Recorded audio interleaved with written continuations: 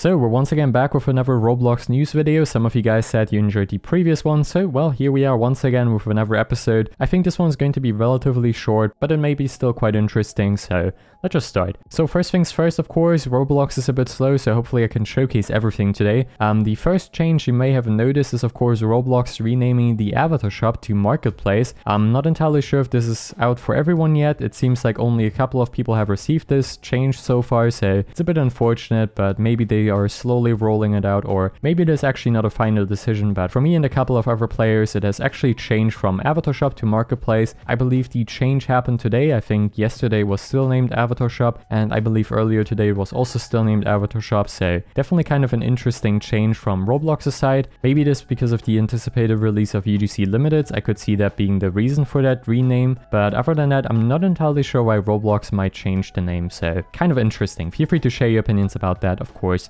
in the comments down below. And of course, change number 2, or better said, test number 2, are 2 test hats. These are, I believe, the first limited test hats right here, and I think only Roblox employees can buy these right now, so if you try to buy them, I think you're not able to do that, so a bit unfortunate. And as we can see right here, these have still a few remaining. They're priced at 10 Robux, and a normal player cannot really buy them this way, so definitely quite interesting. Maybe this is the first test Roblox does for UGC Limiteds. Kind of seems like it at this point. Feel free to share your opinions about this in the comments down below. Thank you so much for watching today's video, and I will see you of course in the next one. Bye guys.